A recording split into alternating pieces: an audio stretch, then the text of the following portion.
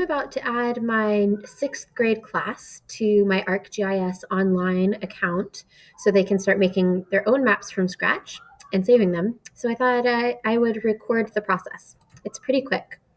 So I'm in my organization, as you can see here at the top of the screen. And now I'm here where it says members, and these are past students that I have here. I'm going to go to invite members and add members and notify them via email. Go to next. I could do new members from a file. I've done this in the past where I've made a spreadsheet of my students, but since I only have about 20 students to add today for this project, I'm just going to go one at a time.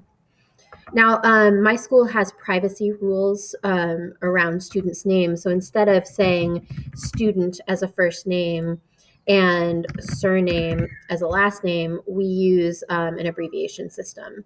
So I try to respect that abbreviation system throughout the process so that I don't have the kid's identity shared anywhere.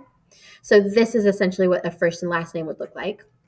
And the email address would look like Stu, Sue, and the year the student graduates. So these kids are 6th graders, so that's going to be 22, 23 at this. This is a creator role. And a creator role, if you click on it, it shows what other roles I have available, but it's as complex as I need it to be for these kids. And then I want the kid to be a publisher, meaning that they can publish their own maps. So now I can just click next, add another, and enter the next student. I don't find that to be problematic for a group like as small as 20 or 30.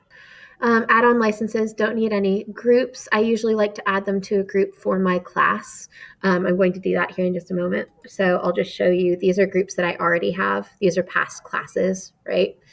Sometimes it's the name of the project they're mapping, a natural resources map, for example, and then I would add them to the correct group.